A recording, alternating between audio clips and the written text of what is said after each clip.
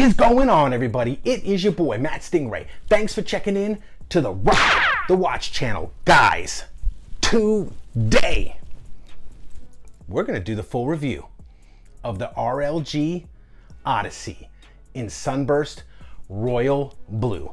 But before we do that, quick wristwatch check. What am I rocking today? Today I am rocking my Seiko SBDC 077.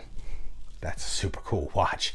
So let's get this bad boy over to the table and take a closer look at it. And let's rock this watch.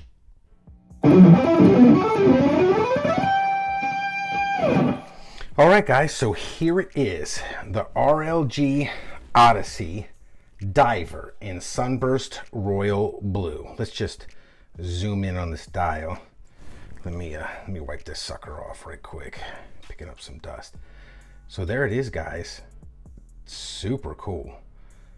Look at that dial, that Sunburst Blue dial, picking up the light. Let's see if I can get it really popping. This is actually a really nice watch. It's a really good looking watch. So let's get into the specs and features of this watch. This watch has a 38mm case. So now this one's a little bit different, okay? Let me zoom out a little bit here. The case itself, let's see if you can see it, is actually 38mm. But if you can see here, that bezel hangs over. There you go, that's a good shot. Hangs over just a bit. So from the top, the bezel is 39mm. Where's the 39? But the actual case is 38mm. But that lets you get a good grip on the bezel and get it turning, which the action's very nice. Well, I'll show you that in a little bit. So it is 13mm thick. It is 46mm lug to lug, which, as you can see, some very nice drilled lugs. And it has a 20mm lug width. It is powered by the Miyota 9039 automatic movement. It has 200 meters of water resistance, 120 click unidirectional bezel, and as stated before, it hangs over a little bit, so it's very easy to grip. The action on this sucker is nice. It has some fantastic bezel action on this. It's very well made watch. I'm not gonna lie. It has a domed sapphire crystal, which is AR coated. Okay, it is made of 316L stainless steel. All right, let me zoom in on this sucker. Let's look at this dial. As you can see, it has numerals at 12, 3, 6, and 9. RLG at the top, Odyssey at 6 o'clock, 200 meters. It has a 3 o'clock signed screw down crown. And now I actually dig this. I don't know if this was done on purpose, okay? Or if it was just luck of the draw and it ended up that way. But I like the fact that it says RLG straight up and down. You don't have a crown with a symbol, not even Rolex. My Rolexes, the crowns are off to the side or down or wherever. This one's straight up and down. Like I said, don't know if that's on purpose, but on this model, it's very cool. Okay, the bracelet is 20mm, tapering down to 18mm. It has solid links, solid end links, and is held together by by split pins, sorry. But it is not screw pin. This is coming down to the fully milled clasp, sign clasp with RLG.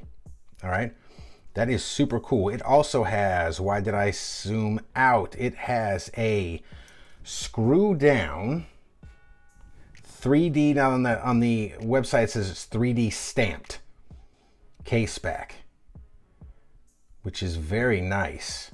It says high beat 9039, RLG Odyssey, and there's like a little picture with some anchors and a diving helmet.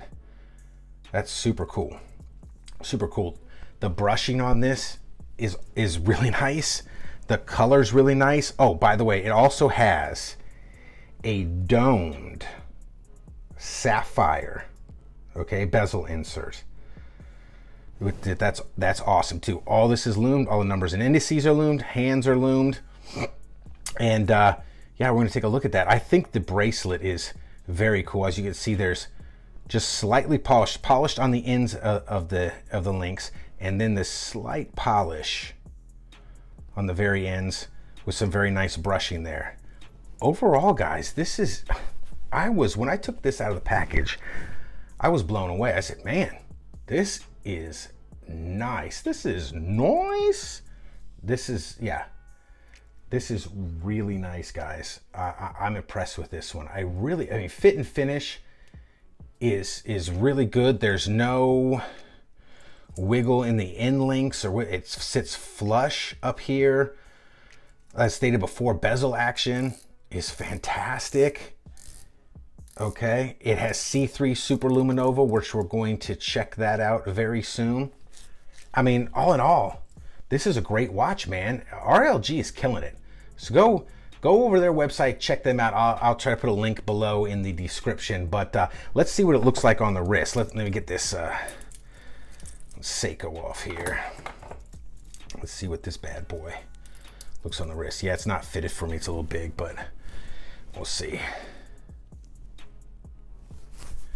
All right, guys. So there it is. Yeah, that is really nice. So let's check out the lume on this bad boy. Let's see what we're working with here. I'm gonna hit this up with the UV light, and we will take a look. All right, gents, there you are, man. That's that C3 Super Luminova, killing it. It's killing it. Lume pip at the 12. Like I said, lume bezel. Man, you can't, honestly, you can't complain about that. That is real nice. So yeah, there it is, guys. Looking good.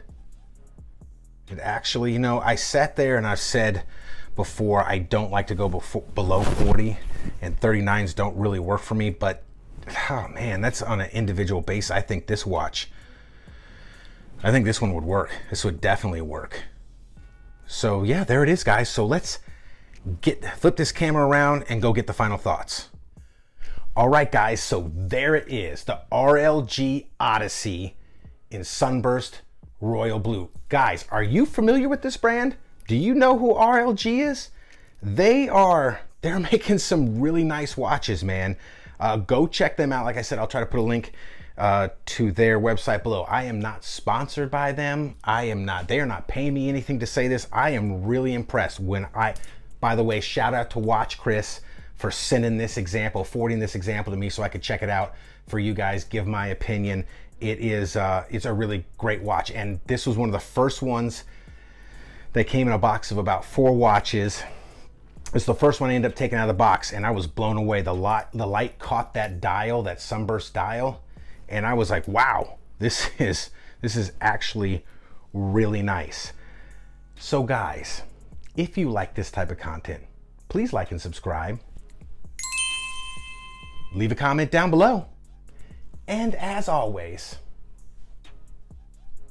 rock that watch.